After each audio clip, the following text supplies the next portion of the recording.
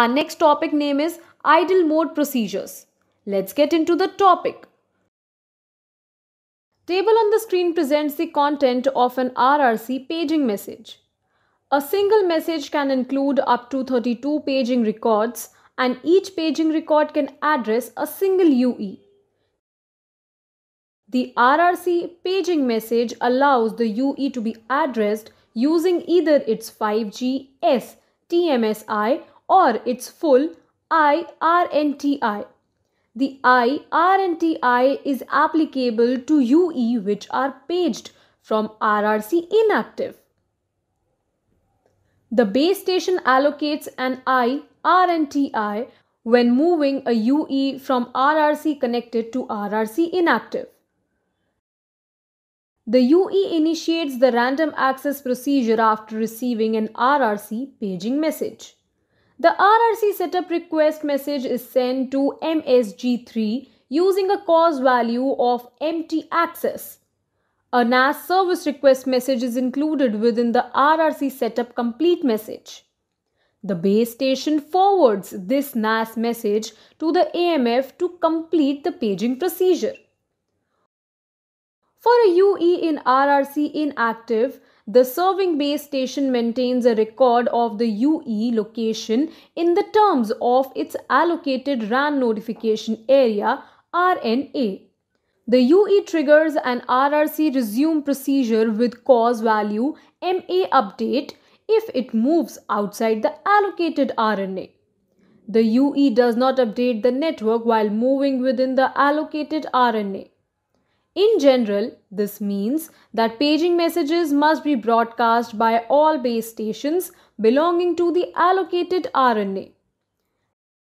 In the case of Rrc inactive, the UE-specific NGC connection towards the AMF and the UE-specific NG-U connection towards the UPF are maintained. This means that the AMF can continue to forward NAS messages towards the serving base station and the UPF can continue to forward downlink data towards the serving base station.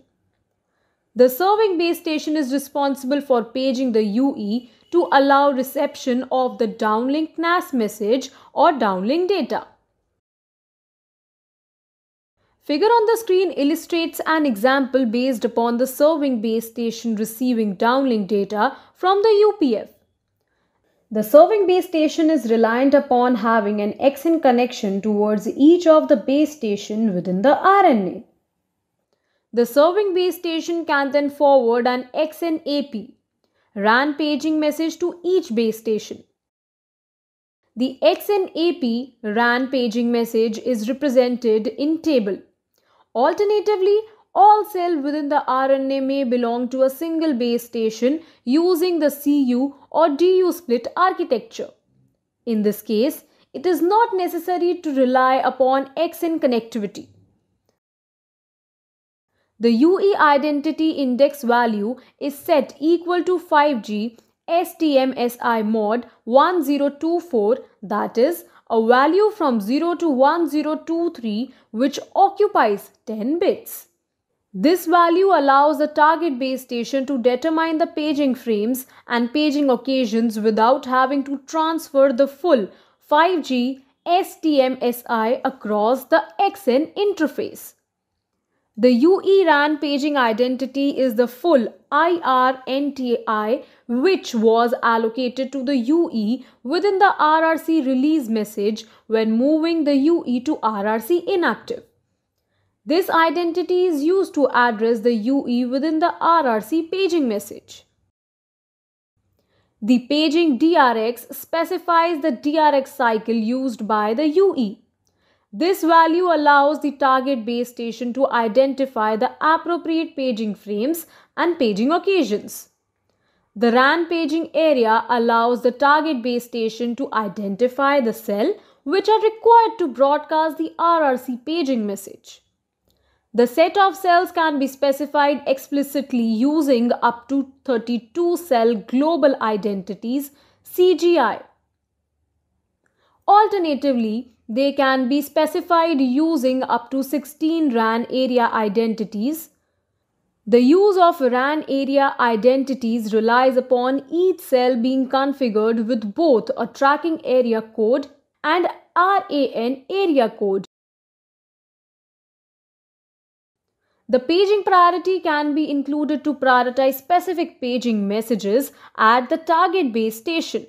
The priority can be configured with a value from 1 to 8, where 1 represents the highest priority. If the paging procedure has been triggered by the reception of a downlink NAS message from the AMF, then a RAN paging priority may have been included within the NGAP downlink NAS transport message. The assistance data for RAN paging can be used to provide the target base station with information regarding the retransmission of XNAP RAN paging messages. The serving base station can specify the current paging attempt count and the total number of attempts which are planned. The serving base station can also specify whether or not it plans to change the scope of the geographic paging area on the next paging attempt. Figure on the screen shows the paging procedure used to notify UE of a change to the system information or an incoming ETWS message. This procedure is applicable to UE in RRC connected, RRC idle, and RRC inactive. In this case, the paging procedure does not use NGAP, XNAP, nor RRC paging messages. Instead, the paging procedure uses only the payload of the PDCCH. Downlink control information DCI format 1_0 can include a short message when the CRC bits are scrambled using the PRNTI. This short message can be used to indicate that system information has been updated and needs to be reacquired, or there is an incoming ETWS message. UE in RRC idle or RRC inactive monitor the PDCCH once per DRX cycle during the UE's paging occasion. UE in RRC connected monitor the PDCCH once per system information modification period during any paging occasion. Assuming the UE has been configured with a common search space to monitor paging within the active bandwidth part. If the UE is paged with a system information change notification, then the UE reacquires the system information from the start of the next modification period. If the UE is paged within an ETWS notification, then the UE immediately reacquires SIB1 and checks for scheduling information which is applicable to SIB6 or SIB7 for ETWS and SIB8 for CMAS. The UE then proceeds to acquire the relevant public warning system SIB. Base stations which use multiple beams to provide coverage across the cell area are required to broadcast paging messages across all beams.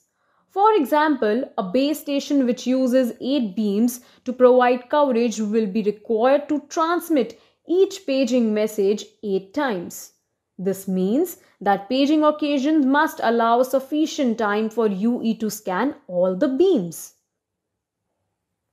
Here I conclude this topic. Hope you understand all the concepts clearly. Meet you in the next topic. If you have any queries, please get in touch with us by typing your comment in the comment section. Thank you for watching. Do like and subscribe to our videos.